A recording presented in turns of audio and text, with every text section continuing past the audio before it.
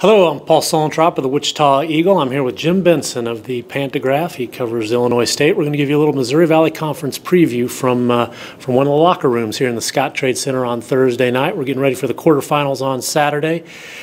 Jim, let's start with, I think everybody or most everybody is pointing to a Sunday showdown between Illinois State and Wichita State. Is there a team that can kind of spoil those plans? Boy, you know, it doesn't look like it, Paul. Obviously, in just a one-game setting, one and done, anything is possible. Wichita State is playing at such a high level now. I don't see them stumbling before Sunday.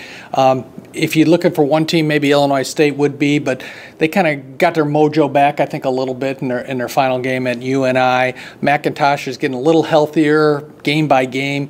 It would take a lot to knock Illinois State off. I would say of the two, Illinois State would have the better chance of getting knocked off before Sunday. Loyola is a team that maybe interests me a little bit, the way they can shoot it. Not very deep, though.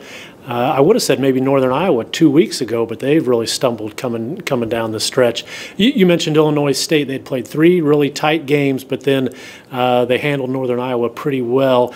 Tell us a little bit about what got the Redbirds going on Saturday. I think a lot of it is just McIntosh had kind of just only been back for about 3 games after his knee surgery. He's just kind of rounding into shape. The game before that, he didn't even score against Southern Illinois in 23 minutes, but he came back that game. He's still not healthy. I mean, he's not going to be healthy probably the rest of the season, or at least this week, for sure. If their season, goes on in another week and a half, probably not. But they just kind of, offensively, they were kind of in a little bit of a lull They kind of got their rhythm back on offense. It really was the first time since McIntosh was back that they played well on both ends of the floor. Yeah, it'll be interesting how he plays on back-to-back days, and if they get into Sunday, how that might play out for the Redbirds. All right, let's jump ahead again to Sunday. Let's say Wichita State and Illinois State play. One of them is going to lose. My feeling on Wichita State's at-large chances were I think they feel pretty good about it. They're not going to have any bad losses. They're going to have 29 wins in that scenario. We're already seeing them projections. I think Joe Lenardi has them a 7 seed. You're seeing them as an 8 and a 9, which would give them some room to play with. How do you feel about Illinois State if they end up losing on Sunday? I think if Illinois State's chances for an at-large, if they lose on Sunday, they have to lose, I think, a tight game. If they lose a game 10 points or more, 15 to 20 points, where they look really bad on national television, those guys are going to pick them apart for a whole week. The committee members will be hearing all the prognosticators all week just saying Illinois State doesn't belong. You saw that eye test against Wichita State.